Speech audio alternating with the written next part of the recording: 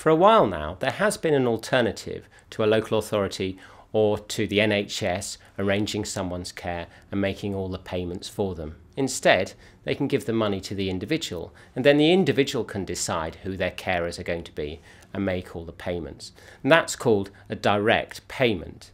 Now, there are good, strong reasons in favour of them. They help to promote independence, and they allow people to be very creative, come up with very varied care packages which are tightly tailored to their needs. However, there are legal issues with them as well. You can have an employment relationship being created unwittingly between the individual and their carers, with all the potentially difficult legal repercussions of that. You can have the situation where the individual isn't spending the money wisely or appropriately.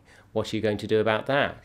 And also safeguarding. If you are giving a vulnerable person more money in their pocket, they become more at risk of financial abuse in all its forms. However, direct payments are here to stay, and indeed the government is going to be giving them a push in legislation which is due out later this year.